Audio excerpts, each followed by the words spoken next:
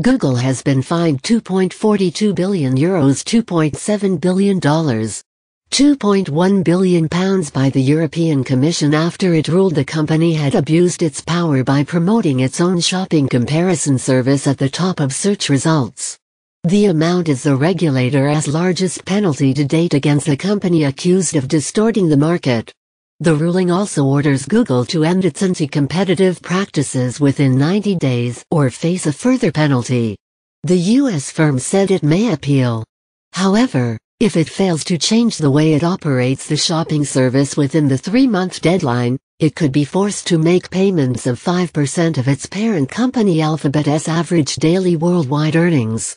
Based on the company's most recent financial report, that amounts to about $14 million a day. The Commission said it was leaving it to Google to determine what alterations should be made to its shopping service rather than specifying a remedy. What Google has done is illegal under EU antitrust rules, declared Margrethe Vestager, the European Union's competition commissioner.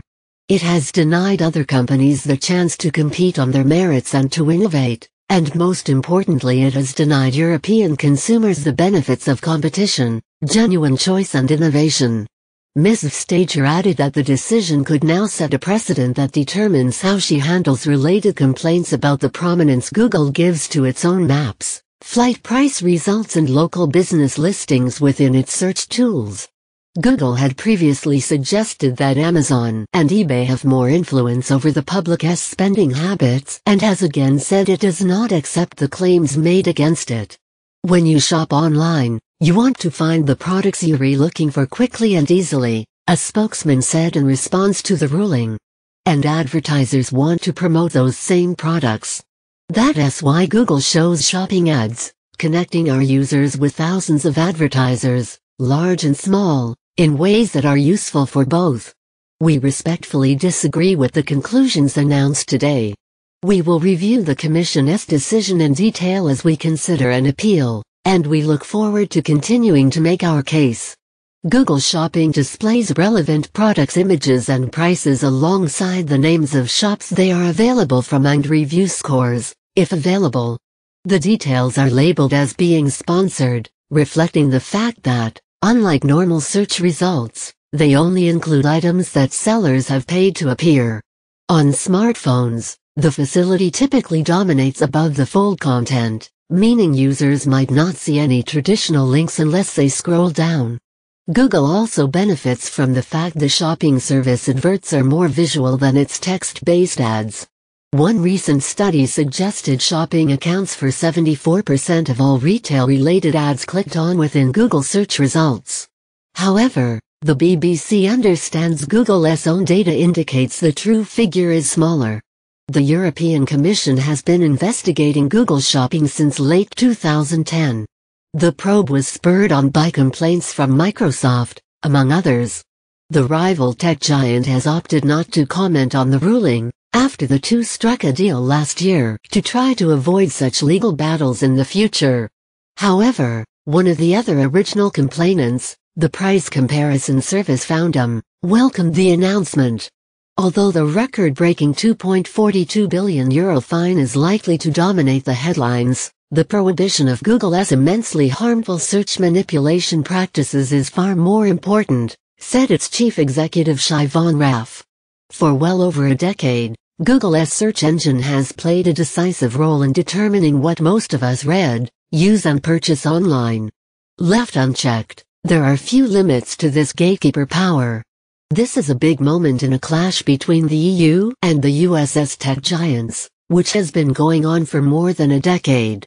The Commission believes it has struck a blow for consumers and for little firms at a time when online advertising, particularly on mobile phones, is dominated by Google and Facebook.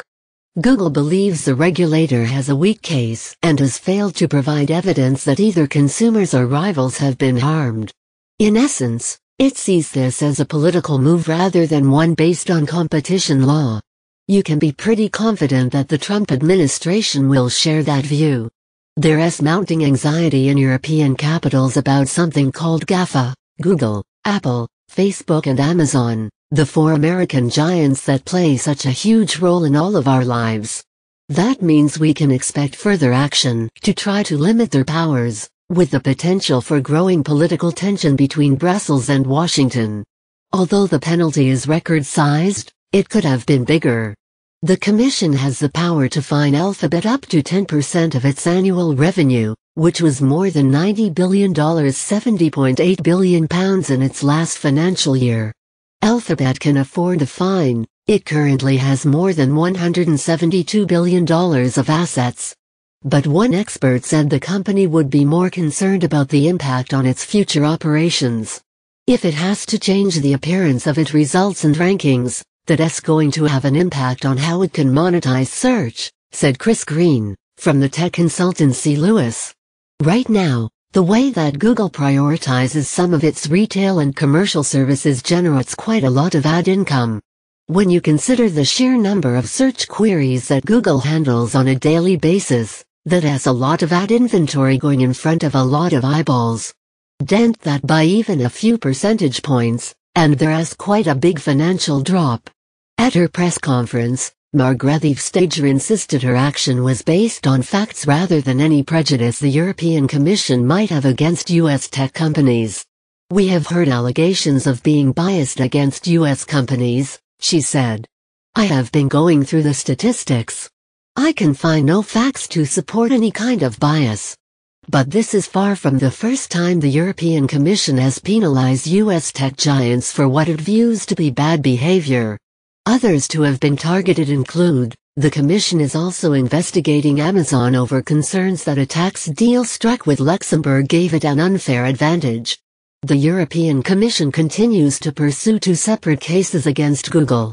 The first involves allegations that the technology company has made it difficult for others to have their apps and search engines pre-installed on Android devices.